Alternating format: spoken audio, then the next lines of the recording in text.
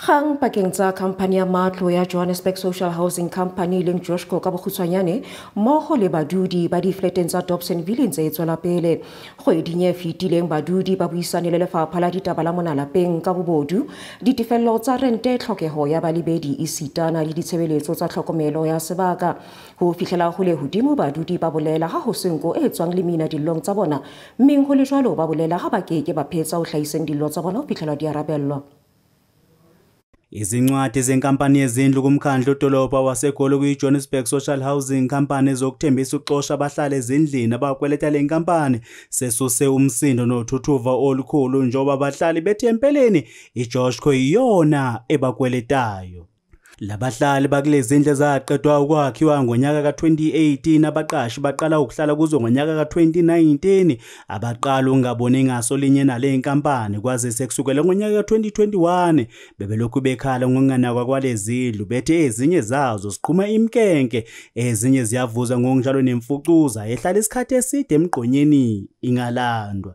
Abahlali bathi bafuna iJoshco ize ikhulumisane nabo. Basirope abahlali ngemali kunini abahlali babhadala imali emodern almost leo 3 years 4 years abantu baloku babhadala imali emodern demali bakwamele bayibhadala, but today they give us abanikeza abahlali amaletha ukuthi no bazo evictiwa within 24 hours and whatever stuff. iJoshco yasikolota okwaqala iJoshco yas overcharge ukuqala kwethu ukungena la from ama deposits sawabhadala they were not supposed to be those amounts. iJoshco yazenzela imali zawo lezi sazibhadala but at the end manje ithi yana siyayikolota kanjani. This is the only place that I call home, so bathi le moto yami ngiyithathe ngiyisephi ngoba imoto yami ifike ihamba yafika yafala. Uyabona ukuthi ngihlala la eJoshco usho khona ukuthi ngihluphekile. Noma kunjalo iJoshco yaziphendulela ngalolu daba. If a tenant is owing, we'll first give you a first reminder, which we then call it the friendly reminder, to alert you of the amount that you owe. And then we'll follow it up with a second letter, which then invites you to the office to come and make a payment arrangement. Once you've done that, then we obviously have an arrangement in place. We will then follow the necessary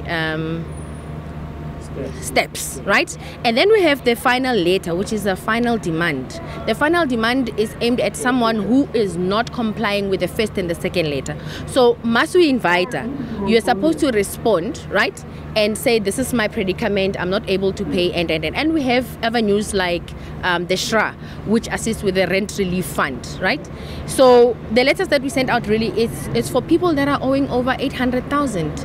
How does Joshco then maintain its buildings if we're not making the same revenue that we're supposed to use in line with that? Labaqashi bamise insi yonke into namhlanje baphazamisa ukusebenza konogada ngonjalo nabahlanzi balendawo abaqashwe iJoshco bathi le nkampani ngaphambi kokuba icabanga ukubaxosha ezindlini ayiqale yona izinuke amakhwapha.